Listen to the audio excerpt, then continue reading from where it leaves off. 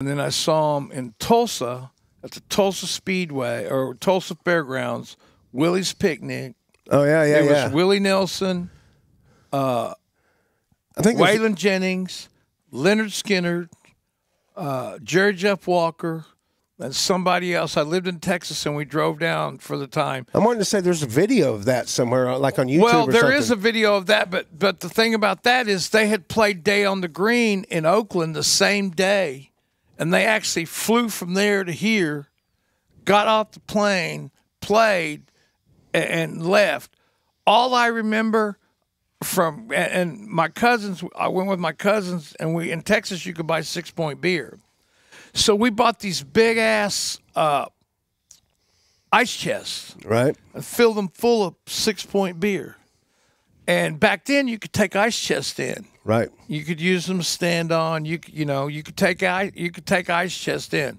Didn't matter what you had in it.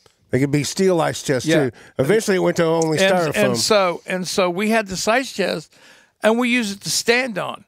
And I remember everybody being around us, everybody from somewhere, and there was these redneck dudes next to us, and after a while, back then you talk to people, hey, where you from, blah blah blah, you want to, and you shared, and this one guy's telling me his buddy's named Max, and they're from Kansas, and when Skynyrd plays Sweet Home Alabama, we're going to whip each other's ass. And so all I can remember is, and I still think about that thought.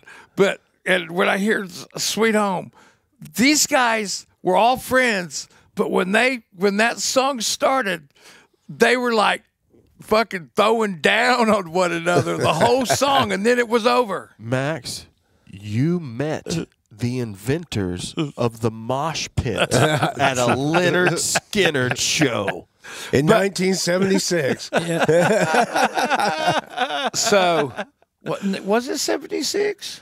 We're Skynyrd. This is Freebird. You guys open up the circle pit. Let's go. No, it had to be 76. It had to be 76. Yeah. Because it was 77 because I was 17 and just got out of high school. Well, then it must have been early in the year. Yeah, it was in July. I always thought What's That Smell was about weed. It's about the B.O. in the circle pit. Right. I had no idea.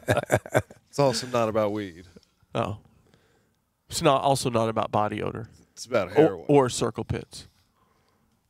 Well, probably it was the 70s. The horse, the dark horse. Katy Perry? That's wrong. right. That's the wrong horse. That's what that song's about, too. I believe that. And that's where we will end this episode of the Here's the Deal podcast. Hold it. We're going to talk about heroin? That's how we're going to end this? Who?